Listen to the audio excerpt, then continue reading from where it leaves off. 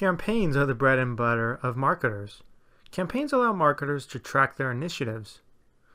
And the campaign allows marketers to track various engagements, like emails, advertisements, face-to-face engagements, or targeted mailing blasts. They can also follow their effectiveness as they convert from leads to opportunities and hopefully sales. By tracking campaign influence, marketers can know whether their message and branding is successful enough to convert into sales. Campaigns can be individual or part of a greater hierarchy, like a family tree of campaigns that branches out. Let's take a look at the campaign in Salesforce. This is the campaign in the Lightning page. We can see that, like our other pages, we also have a Highlights tab on the campaign, or a Highlights component. This shows what they believe the default most relevant information to see on a campaign. You see we track the initiative type, like direct mail, the status, whether or not it's in progress or completed, the start date, and the end date. It looks like this was a direct mail campaign that was completed that ran from January 20th to the 31st. We also have the campaign name, and we could set whether or not it's an active campaign. This will control whether we can associate this campaign with campaign members or opportunities. We can also control the expected revenue, how much revenue we expect to gain in this campaign, and the response rate. So we set 15,000 in the campaign and 7% responded, netting us a 2,500,000. That's pretty good. You can see we also have the activity bar to track the activity of the campaign. The campaign has a few related objects. You'll see we have the campaign hierarchy. We mentioned that we can relate campaigns to other campaigns. We have opportunities. Campaigns can belong to opportunities. In fact, an opportunity can be associated to a campaign, and a campaign can have multiple opportunities. Remember our one-to-many relationship? Campaign members can contain either leads that are not converted or contacts. To add a lead or a contact, we just select Add Contacts and search for the contact you'd wish to add to this campaign. Of course, adding campaign members wouldn't likely be manual. We'd use a data loading tool, which we'll learn about in another section. We can leave the member status as sent, meaning we've sent them a mail, and we'll go ahead and submit. So we see we have 3 campaign members. We can also associate opportunities or create new opportunities directly from the campaign. Let's see how this hierarchy works. We can select here to see our campaign hierarchy.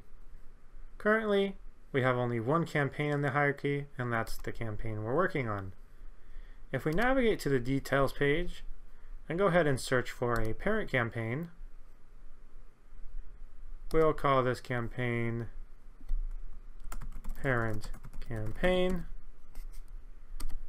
It's going to be type will be direct mail, and start date will be before the one that launched.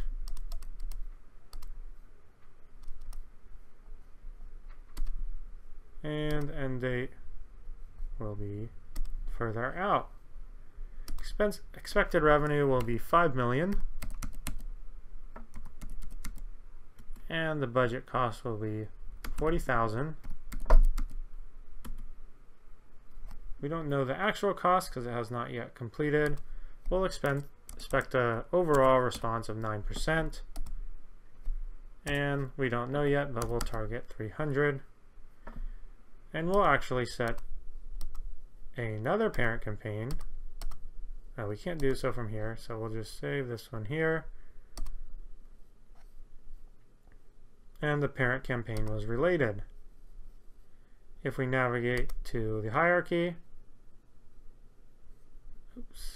let's first save our changes. If we navigate to the hierarchy, we can see that parent campaign resides over this campaign. So let's go ahead and create a parent campaign on the parent campaign, like an inception of campaigns. Go ahead and select this, create a new campaign. We'll call it grandparent campaign. And this will be direct mail. Start date will be 2017. End date. Effective revenue will be 7 million. Oops, 7 million. Budgeted costs. Response and revenue 9%. And 1,000. We'll go ahead and save. And we'll save the grandparent campaign. So if we look at the total hierarchy, we can see that the grandparent campaign has a child campaign, and the child campaign has a grandchild campaign. Everything rolls up from a reporting standpoint to the grandparent campaign. And this is the campaign hierarchy. We can also import campaigns by selecting the campaign member and import leads and contacts.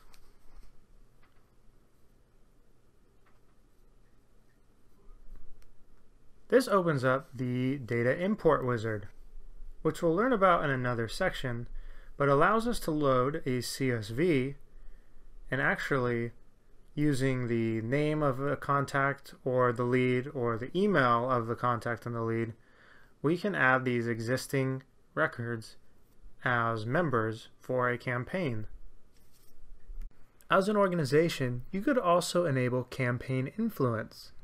Campaign influence allows you to run campaign influence reports to see where exactly an opportunity or how an opportunity has been influenced by a particular campaign or a set of campaigns. To enable it, navigate to Setup, and under the Feature Settings, Marketing, Campaign Influence, and Campaign Influence settings, you can enable the campaign influence.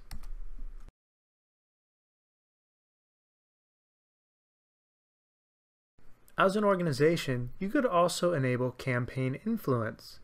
Campaign influence allows you to run campaign influence reports to see where exactly an opportunity or how an opportunity has been influenced by a particular campaign or a set of campaigns. To enable it, navigate to Setup, and under the Feature Settings, Marketing, Campaign Influence, and Campaign Influence settings, you can enable the campaign influence.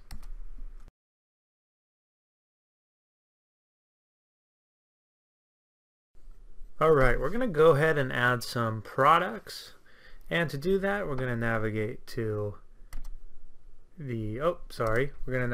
App Manager, and you'll go all the way down and you'll see a little tiny icon called Products. In the classic version it had its own tab, so I don't know why they chose to put it all the way down here in Lightning, but now you know where it is. So you can see all the default products. It's just like a regular object. Here's the records. So we're going to add a new product, and we're going to name this product, let's say we work at Bob's Cooking Equipment. We'll call this product 20-inch frying pan. We'll make it an active product. Product description, it's pretty self-explanatory. Big ol' frying pan. Come on, FF frying pan. And product family, we have none created, so we'll just leave the default none. We'll save a new. Let's add another product. We'll call this 16-inch frying pan. make it active, save and new, create griddle, electric, we'll do the active, and save. So if we go back and we take a look at our product list view, we can see these products. But you'll notice we don't see any prices here. That's strange. But we have a related list called Pricebook that has prices. So it looks like prices is a separate object beyond product, and this is called Pricebook. So we'll have to create a Pricebook to store the prices for these products. We'll navigate to one of these, related, and add a standard Pricebook.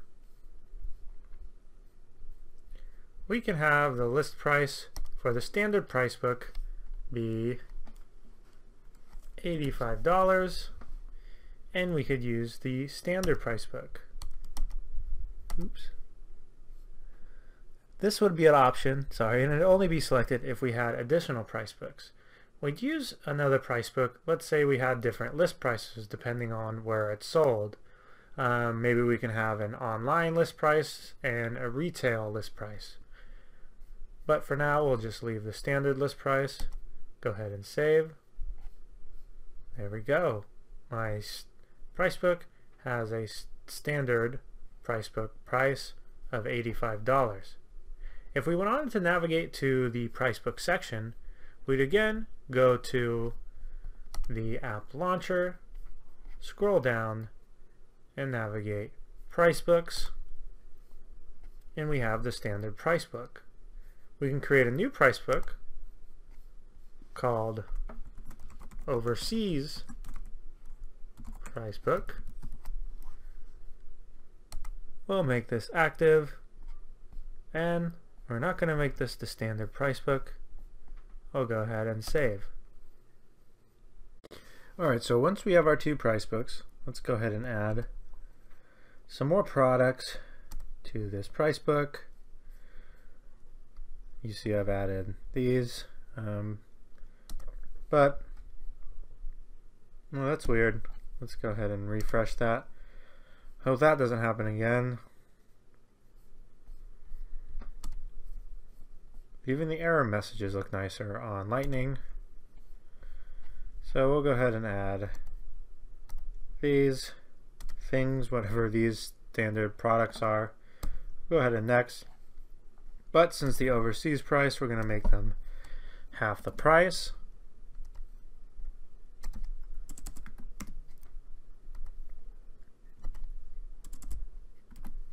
$15,000. Go ahead and save. And those entries were added to this Pricebook. So now, if I were to go ahead and navigate to an opportunity, let's go to here. I'm going to go ahead and navigate back to this stage just because I'm too lazy. I don't want to create a new one. I'm going to remove the amount. Save. And I'm actually going to add products. So first I'm going to choose my Pricebook. You have the standard, or we can choose the overseas ones.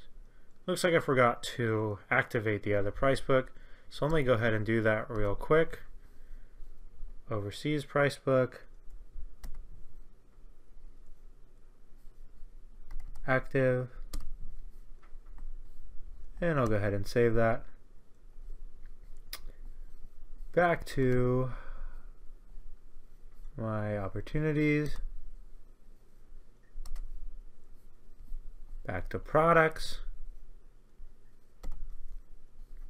overseas Pricebook, save, and I'll add some of my products. We have all the products I added with the Pricebook. That includes its discount. Next. We'll leave it as the Pricebook sales price.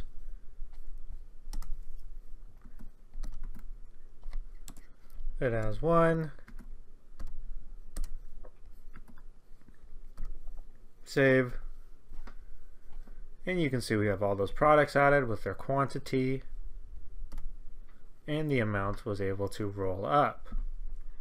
So both products and Pricebooks are really great tools if you have a standard list of products or even a changing list of products and prices that need to be controlled somewhere else rather than arbitrarily entered through the opportunity.